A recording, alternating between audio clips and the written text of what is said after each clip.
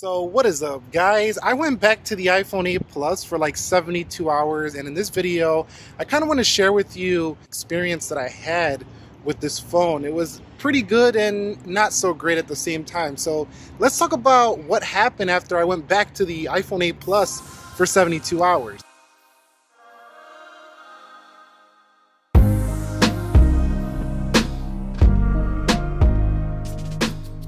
Now, going back to this older style phone, after experiencing all these edge-to-edge phones, especially that OnePlus 7 Pro, if you have ever tried a newer 18:9 or 19:5:9 display, these edge-to-edge panels, going back to an 8 Plus just kind of feels like you're in 2014, to be quite honest, but with the internals of a modern day smartphone. So I still really like the internals on the iPhone 8 Plus. So the iPhone 8 Plus being, a familiar design makes it somewhat boring, but to the techie person, it would be rather boring. But it's familiar but boring. I think for techies though, you probably don't want this phone anymore right here, unless you just want to try an iPhone, you want good internals, and you find it used from somebody who's like selling it or a family member is giving it away, then it'll be great. But I think if you're to buy a phone right now, there's probably better options if you really like design, modern feel, stuff like that, including things like the Pixel 3 AXL.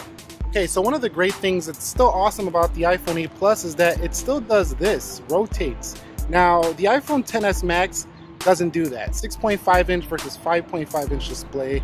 And what this contributes to is the iPhone 8 Plus, you like that? The iPhone 8 Plus feeling more like a little iPad mini. As a matter of fact, I use the iPad mini and I use the 8 Plus, and when I come down to this is basically the mini version. So if you like the iPad mini, you absolutely adore the 8 Plus. Now, in addition, this phone also feels relatively wide. You can see side to side, this phone is a very wide phone, so that I didn't enjoy too much in my 72-hour challenge that I did with this phone prior to getting OnePlus 7. Just a very wide phone and extremely heavy for a 5.5 inch phone. I mean, phones that are 6.5 inches weigh about the same as the 8 Plus. So this is a weighty phone, but some people associate that substantial feeling with a great phone. So if you think it's substantial, if you think that makes it premium, that it's heavy, you'll love the 8 Plus. But for me, wide, heavy, and it does have a great landscape mode though. So there's some things I noticed in this little challenge I did with this phone. What I really liked about the 8 Plus is the True Tone display and the LCD panel. Now I know OLED screens are amazing, curved panels are amazing, but the LCD screen feels a lot like the iPad Pro screen being LCD, the iMac screen. So if you're in the Apple ecosystem, you use those products, MacBook Pro, iMac, or an iPad, the 8 Plus feels a lot more like a traditional, LCD screen like you'll find on those products. So it fits in very nicely, even though it doesn't have an OLED screen. Discussing the software with the iPhone 8 Plus, to be honest with you, what it felt like in this little challenge is just a little bit different. How you swipe the control center, typically on the iPhone XS Max, you'll bring it down, or XS, you'll bring it down. On here, you have to bring the control center up from the bottom. In addition, no notch cutting into your content, but also a lot wider because the screen's wider, 16:9 the aspect ratio. So in a way it felt older, but in a way it felt pleasurable to use something that just feels classic Apple. So overall, software being updated to the latest and greatest, having 3D touch on the 8 Plus kind of just felt modern. I mean, honestly, Apple keeps their older phones updated. So in the software front, still very smooth. A11 performs well. 3 GB of RAM is enough for the 8 Plus, and I'm just kind of used to the way it performs. So it was like you were right at home going back to an older phone after using a lot of these newer iPhones with the edge-to-edge screens. But I will say that I did miss gestures, as not only the iPhone is going to gesture, so is Samsung, so is OnePlus, so is, plenty other Android phones. Almost every phone on the market now is using gestures. So I did kind of miss that a little bit when using this iPhone 8 Plus for my 72 hours. So when it comes to performance, here's the thing. The 8 Plus had the Apple A11 Bionic chipset. The A12 came out. Apple still wasn't even using all the power that is possible out of the A11 with their software. So what does that mean? That means right now the 8 Plus doesn't feel any slower than any of the other phones that are on the market right now, to be quite honest. I used this like Monday through Wednesday or whatever before the OnePlus 7. I got that phone, and I'm telling you, I wasn't even thinking about, oh, I can't wait to try out the new performance, because the 8 Plus was just fine. So right now, phones with A11 CPUs are just really still stupid fast at this point. So I should take a second to mention, what has my camera experience been like trying this thing out again? And I gotta say, I do miss some of the really sharp details of some of the newer phones that launched a year after this, as the smartphone industry really has been improving camera year over year. But what I still loved about the 8 Plus is that it had that classic iPhone, just pull out the phone, take a photo, and you know, you're gonna get a pretty good result every time. Also, the video is still remarkably smooth on the 8 Plus at 4K 60 frames per second. It was the first of the iPhones to do it, the iPhone 8 and 8 Plus, then came the 10 later that year.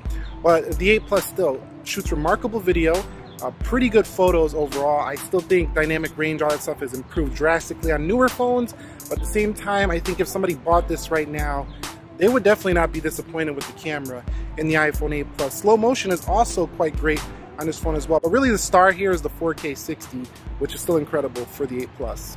In those few days that I was actually challenging myself to go back to the iPhone 8 Plus, Apple actually released a video about how you will fall asleep before your iPhone XR.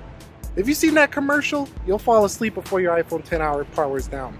Well, I fell asleep every day before the iPhone 8 Plus powered down. I was finishing the night around 50–60%. So before the XR came out, the iPhone 8 Plus was one of my highest rated battery phones on the market. And that has changed because the newer phones came out, but that doesn't make this one a bad battery life. If it was the previous highest, that means that right now, if you buy the iPhone 8 Plus, you're going to have a phone that's easily going to get you through a day. And I think with heavy use, this phone would actually get you through a day as well.